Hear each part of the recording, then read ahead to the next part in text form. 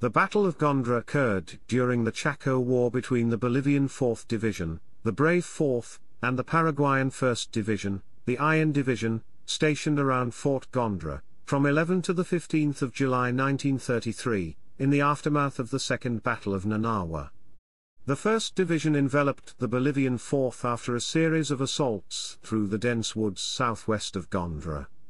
The Bolivian 34th Infantry and the Lanza Cavalry Regiment, led by Captain German Bush, fought a rearguard action which allowed the encircled troops to withdraw northward, toward Campo 31, an open field leading to Alihuata.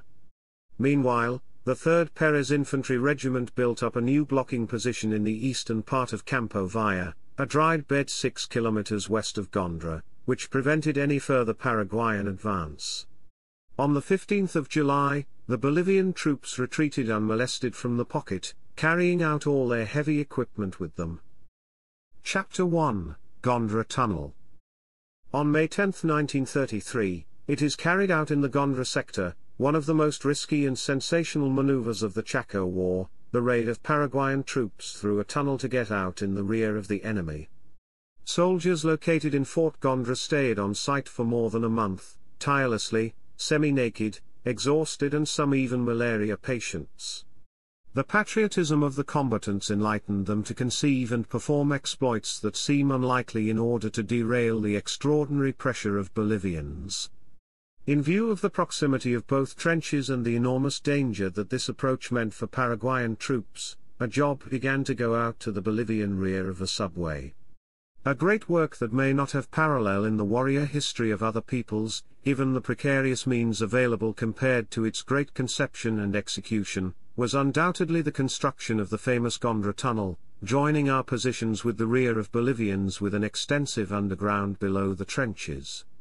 It was devised by Cabo Bernabe Mendoza Dure, whose initiative was informed by the commander of the Primera Division, Lieutenant Colonel Rafael Franco, who despite all the difficulties that the projected work gave approval, and on April 28, 1933, with primitive tools, yataghan, dishes in the form of shovels and bags to get the removed land, began the risky work of projected tunnel execution.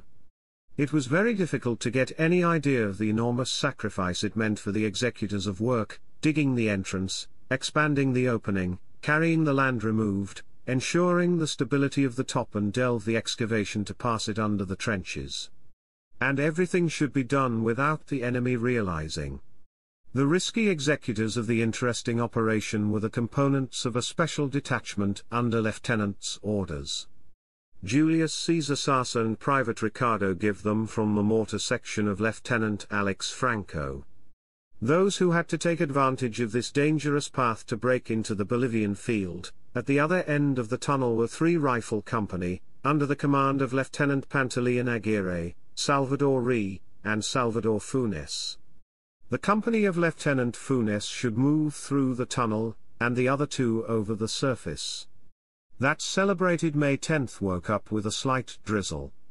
Before dawn, Private Ricardo de Volos was the first to be in the rear of the unsuspecting Bolivians who slept quietly under their nets.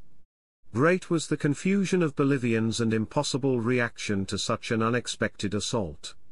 The victory was complete, but it cost Paraguay the painful loss of Lieutenant Pantaleon Aguirre, hero of many previous days who paid with his life, so memorable feat. In his tribute since that day, the vigilante named Avenue Pantaleon Aguirre was given to the Picada Gondra Pirizal.